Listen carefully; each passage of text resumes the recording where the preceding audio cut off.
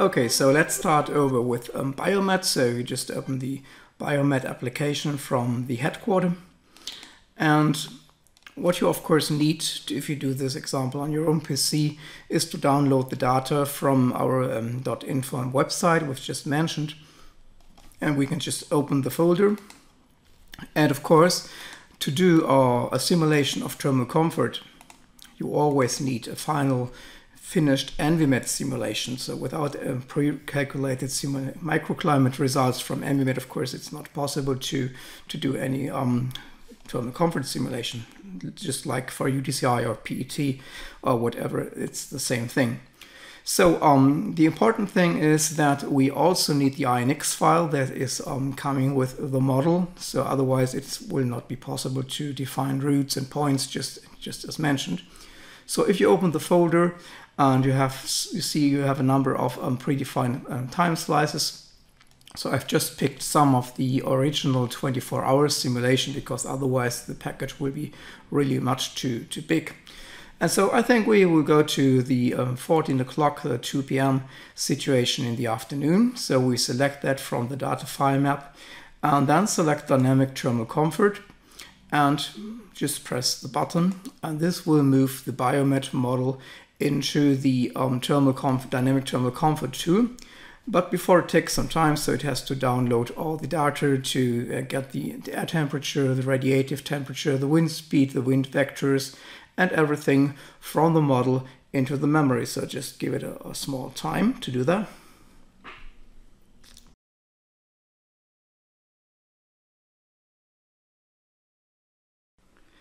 So here we are in the dynamic thermal comfort module. Everything is loaded. You see a brief overview over the INX file, just like on the entry page of the ENVI-met model. We can zoom in at any time. And you can also overlay different information. So for example, you have an information about the air temperature. And just to give you an overview of what's actually happening in your model. So if you go to the simulation tab, you can also have the legend for the color distribution. Or for example, you can have a look at the information about the mean radiant temperature. So you can see everything that is necessary for the calculation of bioclimate data is stored in the model. So air temperature, wind speed, mean radiant temperature, and specific humidity. So let's turn off the data because otherwise we won't see anything. But what you also see are these little dots. So these are the points, the routing points, which I have just mentioned, which I have just entered in our INX file using the spaces editor. And when we go to the edit route tab, we see a list of all points we have just added. So I can select points here and to see this is a bus stop, this is the Broadway point I've just added, and so on. So what we need to do now is to define a walk. So where this walk begins, where this walk ends, this is completely up to you. So I will introduce, or I will suggest the following walk just as an example.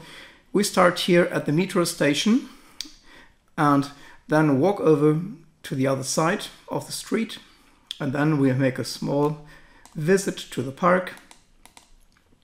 Walk over using the path through the park. Visit the child's playground here. Make a small stop at the restroom here, and then return, walk over to the bus stop and leave the model area. So I will define a new walk to say just a new route. There's already one route inside, so we just add another one. Call this visit to park. I can give it a different color. So if I do have several routes in my model area, so I will be able to identify which route is which. And what we see now here is just the starting point at the metro station. And I use the right mouse button and I say insert this point into my route visit to park, which is empty right now. So it doesn't matter if I insert or append. So this is not a difference at this time. So my first point is set. So I need a second point. I walk over to the other side of the street. Again, select this one, metro 1, the other side of the metro. I append it. And so you see that the first section of my route has been established. So I will add this point. I'll just hit that one. And now what I want to do is to walk along this path, and to make things much more easier for me, I will have another zoom factor so that I have a better chance to hit the grid points. And also what I can do is to turn on the different surface types I do have in my model. So the orientation is much more easier, because at the moment I just see vegetation and buildings, but I don't see where the roads are. So I go to the model display option and select surface types. And then I get an idea where are the different types of surface. So I'm not walking just across the Broadway all the time, keeping on the tracks of the park, for example.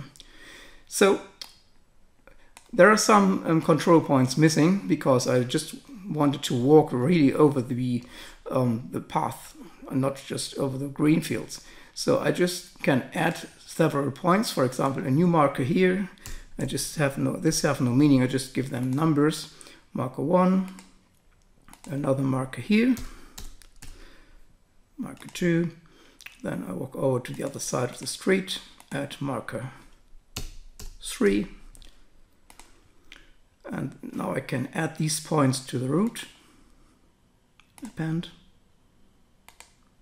append, append. And so I will continue to add some more points to finally get to my first location, which should be this location here. This is, we can move over here, the pine bank. So I will just add some more points to that one.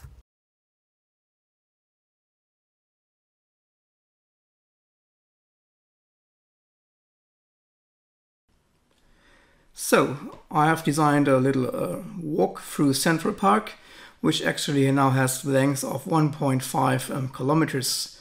And if we walk this line straight, we would take about 20 minutes with an average walking speed of 1.34 meters per second to pass this route. You see, I have added quite a number of control points here. So this is because these paths around the park are quite curvy, so I needed some number of control points. These are these point M2, M3, and so on and so on. So these are just marker points, just as I mentioned in the video before, earlier in this video before, that the marker points are stored in the INX file, but they do not have any impact on the simulation.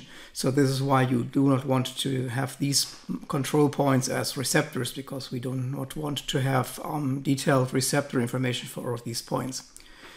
So let me shed the light on two special aspects. So these are all the routes which are in the model right now. And I have one special idea, or I have one special thing I would like to have in this route. So this is the playground for the kids here. So this is actually this point here, route point number 23, which is the playground. And what I want to do is that at this point we stay for a while outdoors and let the kids play. So I select this point, so either I click on it or I click on it on this list. This has the same effect. And I go to point info. And in this dialog, I can have some properties. And one of the properties I would like to change in the moment is the standing time. To say, okay, when the agent reaches this point, he will stay there for a given time. So I can enter the time. So I say half an hour. So as it is in seconds, it's 1,800 seconds. So he will rest there for that time. And after this half an hour is passed, he will continue, or she will continue the walk. And the second special should be this location here. These are the restrooms. So I would just take this as an example for an indoor location. It's the same thing. So it's the next point after the playground location. Again, I click the info box. And now I say it's an indoor location. So the model knows when I enter this point, I will also be there for some time, say 10 minutes. So this would be 600 seconds. but this is an indoor location, so I will not be exposed to the outdoor condition, but I can set up an indoor temperature. So let us assume this is a very cool bathroom, restroom. So I just have 15 degrees of air temperature, and of course no radiative temperature and no wind movement. So this is an indoor location. And you see this indoor location is also marked with a blue spot, so that we see in our model history or in our walk that we can distinguish between indoor and outdoor locations. Okay, so almost everything is finished here. So our walk continues. We leave the park here on the western side, and then the final destination will be the bus stop at the end where we leave our model. So practically we are ready to run, so we could switch over to the simulation tab. But there's just one thing we have to keep in mind. Just like any simulation, we need a boundary condition. So what is my state of body? What is my body condition when I enter the model? Because the model does not know about this. So when I go to Simulation Settings tab here, we have actually several options. So the first option I can check or not check is, do I start with static thermal conditions? So even if we are talking about dynamic thermal comfort, for the starting condition, we can assume or we can select that we start with a static skin temperature and a static core temperature. So for example, we leave the metro at our starting point. So we came with the metro, and in the metro it's not too warm, it's not too cold, so it depends. So I can say I use my own microclimate. I say the air temperature inside the metro is 20 degrees. And so is the mean radiant temperature because there is no sun in the metro. And say the wind speed maybe 1.0 meter per second, and a specific humidity normally I say it's just 10.0 gram per kilogram air, and I check start with static thermal condition. That means before actually my agent starts the walk, his skin temperature will be iterated so long that it has a static condition fitting the starting condition, 20 degree air temperature, no sun, wind speed 1.0, and so on. So this is the starting condition, and especially for smaller or for shorter walks, this starting condition, of course, is extremely important, because if you walk just 500 meters, you will more or less never lose your initial condition when you started the walk. So this walk is much longer, so the starting condition will have less an impact, but we'll see it has an impact, and it takes some time to adapt. So choose a relatively good starting condition which you think matches the condition in your model area. You can also say just use an average data. So that means that we use average air temperature, average radiative temperature, and average wind for the model. So if this is finished, we can close that one and say run. So go to the graphics tab and run interactively. So these are the two options. Run interactively means we can watch the agent walking. Run direct is the same thing, but without any graphical interference. So if you want to have several test walks, different climate conditions and so on, you can press the run direct button, because this is much faster because there's no graphical feedback. But for the moment, we would like to have a graphical feedback where the agent starts the walk at the metro, and here we'll see all the information about the actual skin temperature, the core temperature, the sweat rate, and the same is monitored here. We can see the skin temperature, the clothing temperature, the core temperature as he, in this case it's in he, walks through the model environment. We can see at the top the local climate condition he is just in at the moment. So this is the radiative temperature, this is the air temperature, this is the wind speed, the relative wind speed, and this is the specific humidity. Why relative wind speed? Of course, we do have the wind vectors, and it of course makes a difference if I walk with the wind in the same direction as the wind. So our speed will not subtract. Our speed will be actually be less than the speed of the wind, because when I walk with a speed of 2 meters per second and the wind is 3 meters per second, coming from the same direction where I walk, the relative wind at my body will only be the difference between these two wind speeds. That means 1 meter per second. If I walk opposite to the wind with 2 meters per second and the wind comes with 3 meters per second into my face, actually the relative wind speed at my skin will be 5 meters per second because the wind vector and my movement vector actually add on. So here we have the information about the scores of the skin temperature. Red numbers means that the skin temperature is rising. We have an information about the sweat rate and the proportion of the wet skin. So it's pretty hot here. As we have seen before, the park is pretty hot at this location. Here we can also see different information, for example, the water balance of the agent. So what is about the sweat rate, what is the thermal comfort rate. We can have a look at the energy balance to see the different components, or have a look at the DPAT value. So this is the red curve, and here you see the difference. So the lilac curve, this would be the calculated value for the static pad. So this would be the value from the chart I have just shown you. And you see there is a clear difference. Of course, the dynamic pad, so the actual thermal sensation of the agent, does not change that fast because it takes time until the skin temperature reaches some equilibrium state. So if we walk into the cooler spaces, it will not immediately drop down, and if we walk into the hotter space, it will not immediately raise. So now we are approaching the child playground, where we have scheduled a 30-minute stop to let the kids play. And here, of course, we see here's a small marker to see the agent is standing.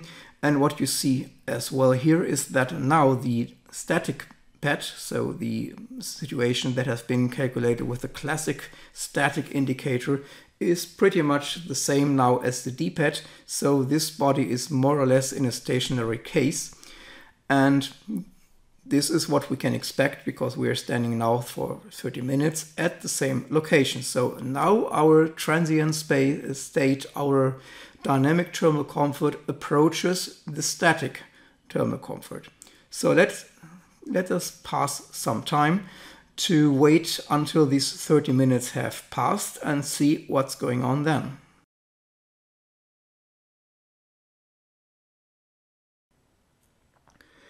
So now we have reached the final time. You see the skin temperature is not really changing anymore, and also is DPAT not changing anymore. So now it's time to move on and go to the restroom. And where we're suddenly changing into an indoor environment, and you see the dramatic change, the dramatic drop in the skin temperature, a very fast drop, and you see how the dynamic pad, the felt experience, also changes during the time in this indoor location. And if we go for the energy balance, we also see that there's a very dramatic change, very dramatic drop in the energy balance down to -200. So this would be a very unpleasant feeling, or very pleasant, it really depends. So it really will have for this person a very cool impression running with this hot skin into this cool environment. So let's see how this cooling point, this standing in this cooling time, will have an impact on the skin temperature, and what does it of course mean. We are talking about an outdoor condition. What does it mean for the continuation of the walk after being inside this bathroom for some minutes? So we have reached the final time. So you see the sweat rate has almost gone down to 0. Wet skin is going down because standing in this environment, it's no reason to be cool anymore. There's no reason to sweat anymore. So the agent is somehow gone here. But we can still trace him here on the environment. So we are back in the outdoor environment, back now a little bit in the shade, but then walking through the sun. And again, we have a dramatic change and dramatic increase in skin temperature. and the sensors of the skin will say, oh, wow, this is a very hot environment I am in right now, just because the change in the energy balance and the change in the skin temperature is so dramatic at this very moment that the impression after this short stay in the indoor environment, the cool indoor environment, will result in a very, very hot experience of an outer climate that haven't been maybe experienced that hot before. So we go to the D-pad again. We see how this D-pad now goes back to approach the original pad. And you also see that even in the shade now, the feeling, the sensation of the virtual pedestrian is much hotter than the original pad would have been. So this is almost the end of the route. The agent is now reaching its final destination, and the files are written and they're ready for analysis now.